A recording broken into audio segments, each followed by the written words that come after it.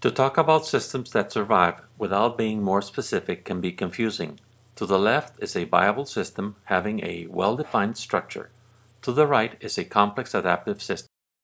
Complex adaptive systems have been studied mainly by the Santa Fe Institute using high-speed computers and sophisticated software in an area called artificial life that began in Los Alamos during the development of the atomic bomb. Viable systems come from the biological studies of British cybernetician Ross Ashby and Stafford Beer's application of cybernetic laws and principles.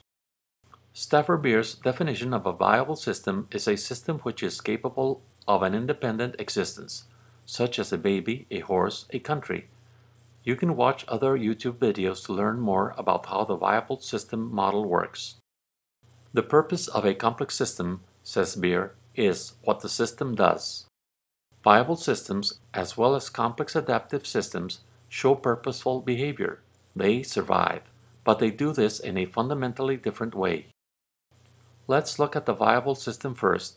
It includes an environment, an operation that produces things that are exchanged with the environment, and a management where intelligent decisions are made.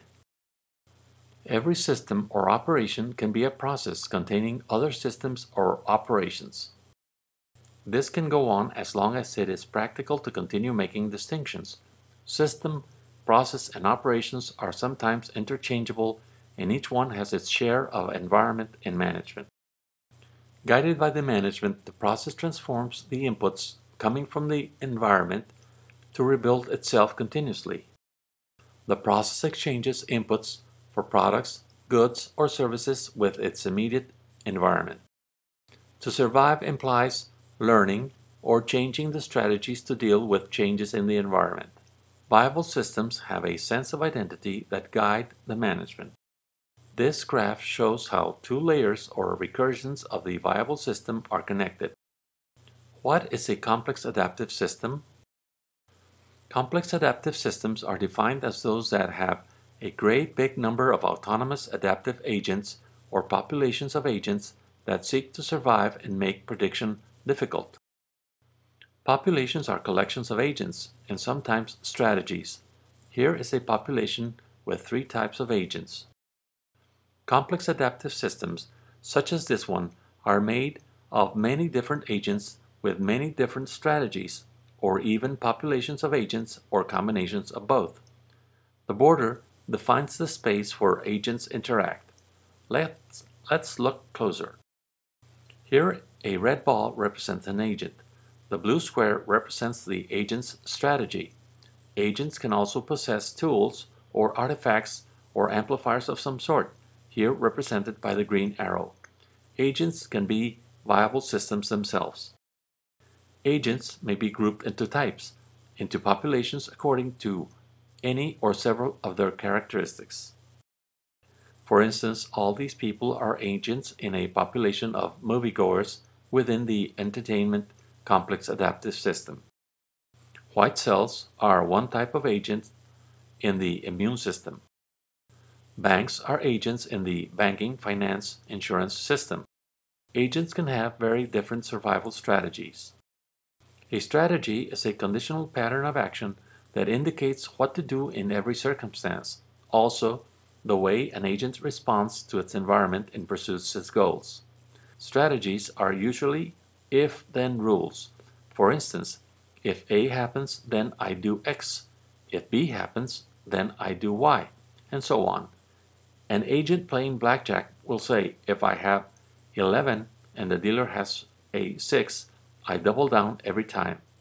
If it looks like rain, then I bring an umbrella with me. Artifacts such as umbrellas, for instance, help agents to survive and have successful relations with other agents or populations. These two guys are supposedly two computer-generated autonomous agents. Interaction patterns or regularities can take place in a physical or conceptual space such as the one described by computer software. Some people consider a free market economy as a complex adaptive system. Others say it is part of a viable system. Here we see three systems embedded in a larger viable system. So, how do these complex adaptive systems adapt? They do so by selection. Populations change or evolve through births, deaths, migration, or immigration. Change is usually slow. Sometimes agent will reproduce. Copying is the most primitive and simple birth process. Here we see how the white strategy is adopted by other agents.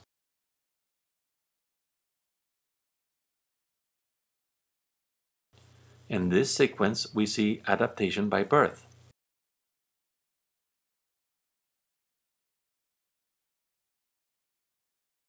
Death may also accelerate adaptation. Here, only one type of agent survives.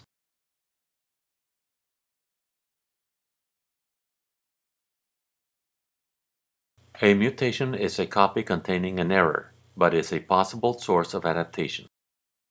Mutations help agents adapt to a changing environment. Exploitation is the copying of the best proven types. Adaptation is a process of selection that leads to an improvement according to some measure of success. Adaptation and survival are in a seesaw balance of exploration and exploitation. You survive by exploiting your environment, but in the long run, you remain alive by adapting through exploration. Variety increases the capacity for exploration. Variety decreases the ability for exploitation. This creates a very interesting feature of complex adaptive systems. Exploration is the creation of unproven types. Exploration obeys the logic of successive approximation, trial and error. Exploitation relies on known solutions, exact application of knowledge. From the moon, the astronauts saw Earth as a living cell that requires our care. This cell is populated by billions of beings, all seeking to survive. Now we see the Earth as a gigantic ecosystem. Everybody's home. Millions of interconnected ecosystems, for instance, people with cities, countries and governments, animals connected with plants, trees, forests, and monarcha butterflies, cells with tissues, organs, immune systems, brains, computers, etc., workers with businesses, markets, and internet, and each one of these connected to all the rest. Here is a graphical description of the components and structure of a complex adaptive system. A country can be considered as an autonomous agent that seeks to survive, as other countries try to do so too. The strategy of a country are its constitution and its laws. These provide behavior rules for the state and for the government, which in turn control the strategies of individual citizens. A country can also be a complex adaptive system itself, and every citizen an autonomous agent. Changing a country has two options. You change agents, or you change strategies. Complex adaptive systems and viable systems shed light on the current economic crisis. Free market economies are CAS-oriented, every agent out on his own. Consumers shape economic output. Business autonomy translates into massive risk-taking. This paradigm accepts deaths, births, and mutations of companies as Darwinian evolution.